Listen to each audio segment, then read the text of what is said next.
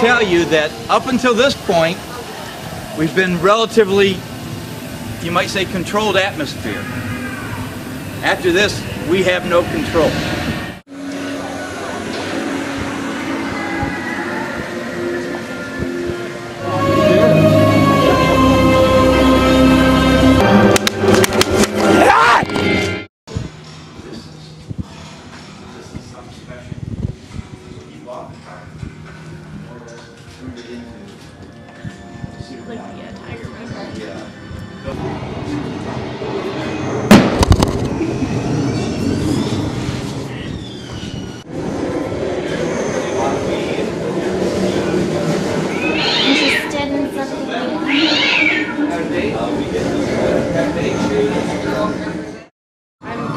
I haven't really tried to avoid it too much yet. I'm still trying to get used to it, really. So there's not much I haven't avoided. I just kind of beat on walls. Yeah, okay. I hope that works. If it doesn't work, I don't know what to do. So they'll work in tandem, and you'll say, "Oh my God, someone's going to jump out of the bed," and you don't pay attention to what's sitting right there. And that's the when I say the misdirection scare, right. It works. It works well. These creatures are going toward Terror Island. Terror Island! Woo! Hornstalkers is set up in the Thunder Canyon trough, and it's horn stalks and all that. And these guys look like they blend right in without any trouble.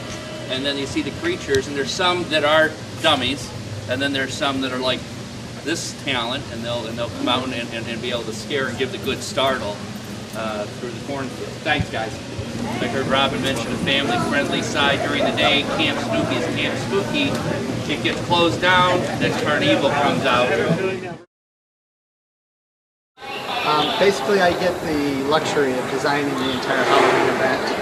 So all the haunted zones you'll see, a majority of the park decorating, all the makeup I kind of oversee. We're doing 350 people in costumes and makeup a night for the different zones and the haunted houses. We have a really talented crew of makeup artists that we use. A majority of them come back every year. They come from all over the state to come and do makeup here for us. So, tomorrow night you would see 350 people. Can you tell us about what you're doing? Well, we're just trying to make them look really creepy. This guy's going to be in Fear Fair, which is the medieval one. Now, how long have you been doing makeup for HalloWeekends? 3 years. 3 years? My husband and I. Okay. Yeah. You guys enjoy it then? Oh my gosh. It's play, you know? Yeah. It's play. So much fun. So now on an average day, how many masks are you working on?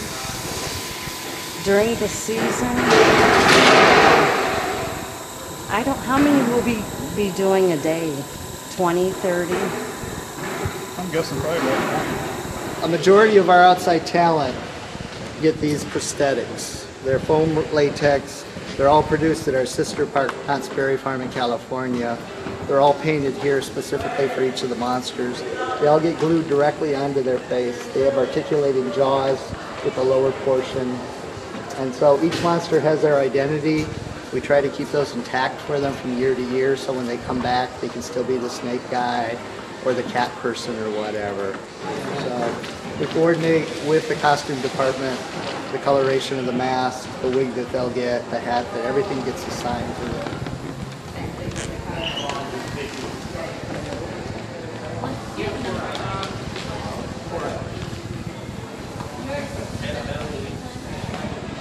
Vampires will get the new quote-unquote sexy vampire look. So they get the pale skin, the red eyes. We're trying to keep up with the times on the vampires. They seem to be quite a hot topic right now. So.